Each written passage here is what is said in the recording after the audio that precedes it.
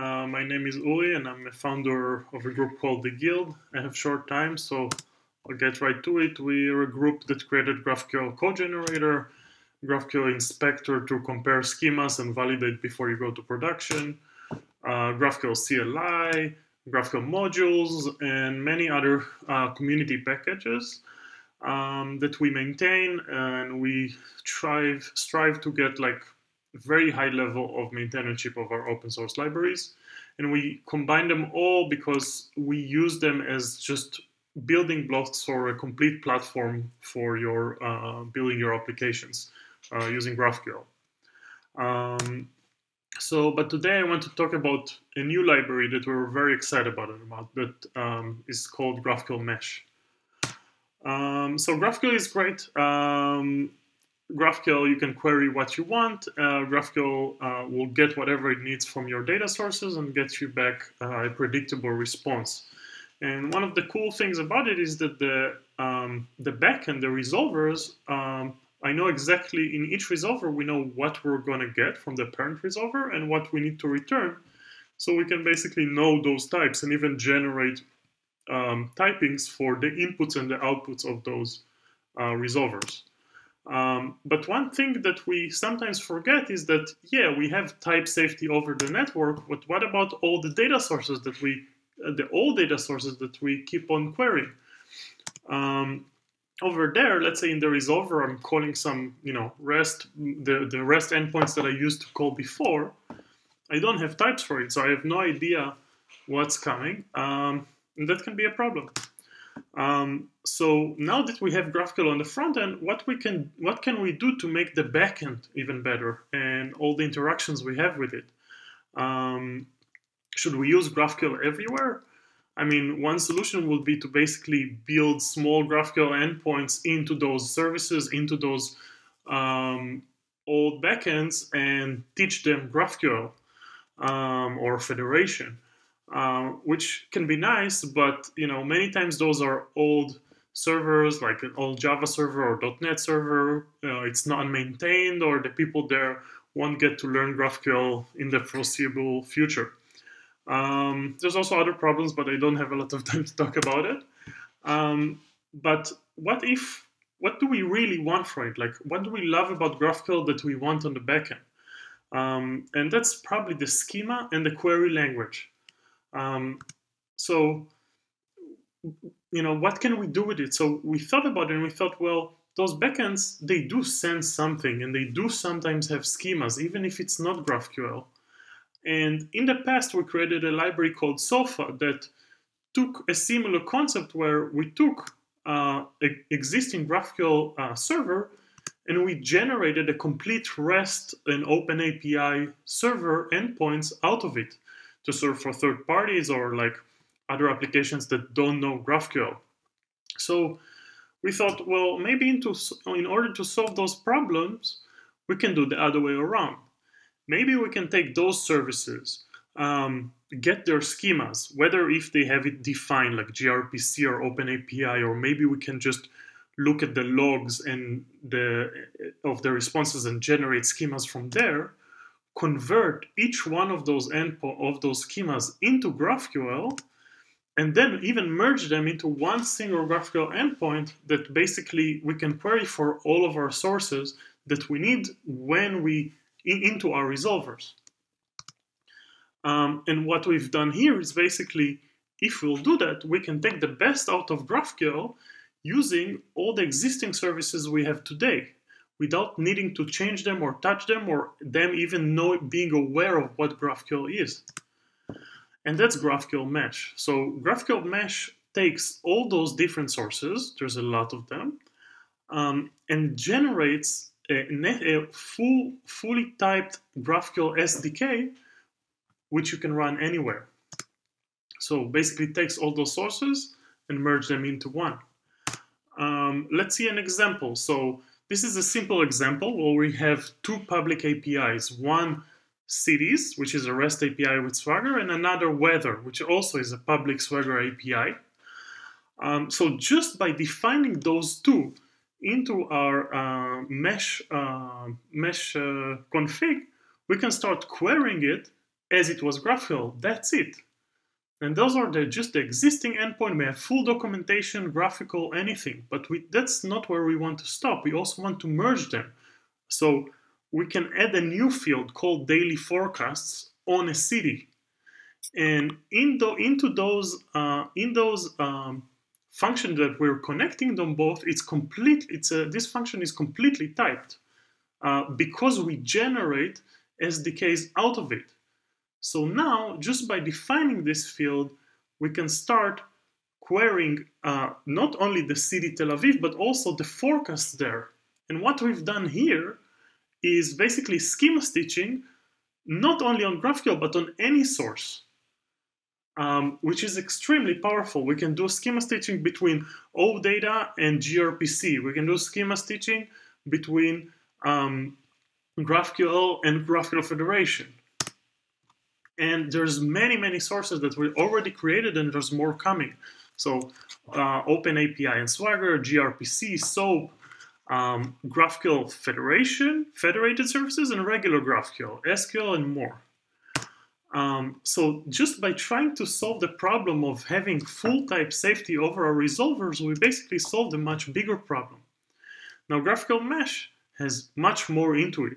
Those merging that I showed you with stitching, which, by the way, we took over schema stitching, improved it, and released new versions to make it undeprecated. But you can also use federation into doing those stitching. And more than that, we have an opportunity, we have a way for you to take existing services and even Swagger services and add federated metadata into it, and then federate services that are not federated are not federation at all. And there's many more things. We can mock each one of those sources. We can snapshot, prefix, do any transformation we want. It's all pluggable.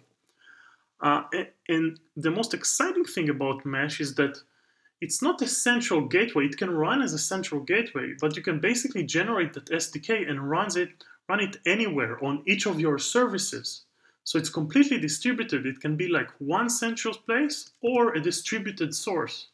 And if we take this idea one step further, we can actually start taking those codes that I showed you in the example, and you can start creating a weather API using GraphQL. And you can take your own existing bank API and expose it as a public mesh module exposing GraphQL, without the bank even knowing what GraphQL is.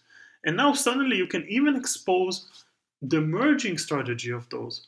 So now your bank has a public GraphQL API that also shows the weather in each of those branches, and the bank didn't do anything. The community did. And if we take this one step further, that basically means that now we can start having public mesh modules that run anywhere and are completely distributed. So we can have, and they're fully open source, the community is owning it, the registry can be any registry, NPM, GitHub, whatever, and we can that can take us closer to the Web 3.0 semantic web. We can all start exposing data that is connected to each other without putting it all in a central place. So if that's interesting for you, then go to GraphQLmesh.com and join the Guild community. We have discussions about it all the time, and we're moving forward very fast. Thank you very much. Whoa, that's a lot of knowledge in just 20 or 28 minutes it was. 4 great topics. I would like to invite all the lightning talk speakers with me on the stage to do the last round of Q&A of the day. Hey everyone. Hello. Hey there. Hey. Hello. Good morning, evening, night, whatever it is for you. I'm gonna go straight into the questions. Gonna start with the first question for Matt McClure. What market are you targeting, and why would someone use Mux instead of Twitch or YouTube? Yeah, it's a valid question. We're a developer-facing product, so we're purely just APIs for developers to build into their platform, as opposed to Twitch and YouTube, which are much more consumer-facing products. So if you're a streamer just looking to go live, without writing any code whatsoever. Those are great platforms. You should probably use them. If you're trying to build a platform, we're probably a better fit there. Okay, so it's more about the target audience, I guess, and that you have more control over what you're doing. Yeah, it's. I would think about it a little bit like a bad analogy that I mentioned in Slack is they're more like the PayPal or Venmo. We're more the Stripe, if you're thinking about it in terms of like payment APIs. Okay, thank you. Next question is for Jen.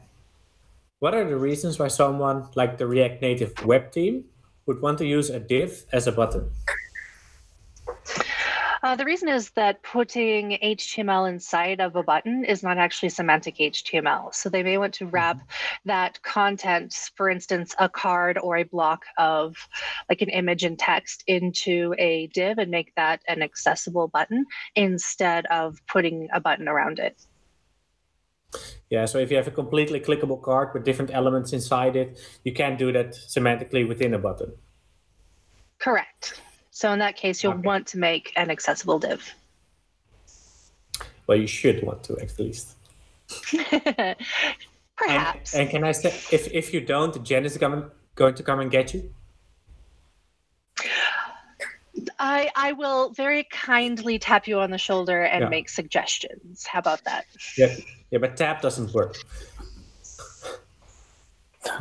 Then I might hack it. Yeah. Not a question, but just for Uri, a nice tap on the shoulder from Martin van Houten. Not really a question, just want to say, Mesh looks awesome. Well, that's always nice to hear. Thank you very much. Thank you.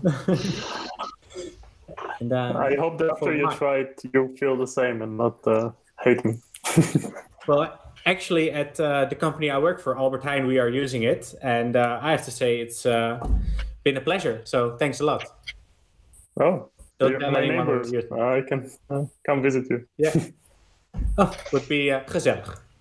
Mike, does Ionic support native apps similar to React Native? Or is it like a Cordova standard app where it's a web UI instead of a native app? So it's kind of a mix of both, where the majority of the UI is displayed in a web view, but you can integrate with custom native views or activities on Android and kind of mix which one gets displayed, either the web view or the native view, or even just overlay the native view on top of the web view. So you get kind of the best of both worlds. It feels powerful. Okay, thanks guys and my lady for this great talks. For the people watching, they're also going to be in the Zoom rooms for questions, but the formal part is now over. I'm going to say goodbye to you for a little bit. So, thanks for joining. Thank you. Thank you. Bye-bye.